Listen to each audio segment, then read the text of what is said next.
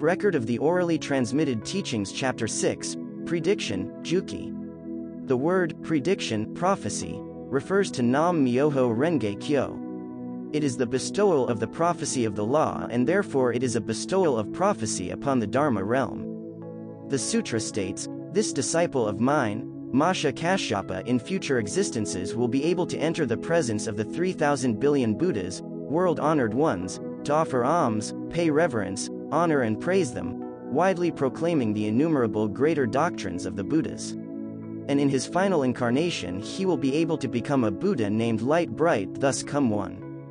Now Nichiren and his disciples illuminate the murk and slander of the law with the light brightness of Nam-myoho-renge-kyo. This is in fact a virtue of Kashyapa, the Light Bright, thus come one.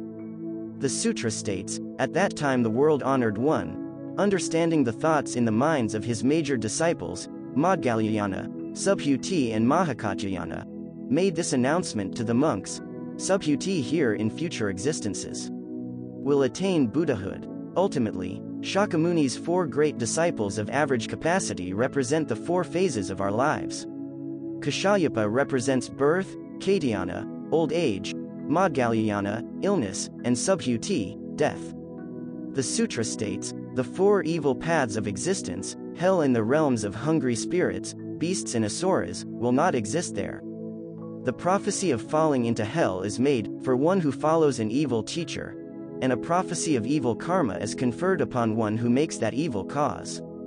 The sutra, "This disciple of mine, the great Maudgalyayana here, when he has cast aside his present body, will see 8,210 million Buddhas, world-honored ones." The chanting of Nam-myoho-renge-kyo corresponds to casting aside his body. And when we interpret this passage, takes on the meaning of offering the five elements of one's own body to the universe, not casting off one's own body. Giving up one's own present body to become a Buddha is an interpretation of the sutra from the theoretical teachings. The sutra refers to the discarding of the theoretical teaching as casting aside this body.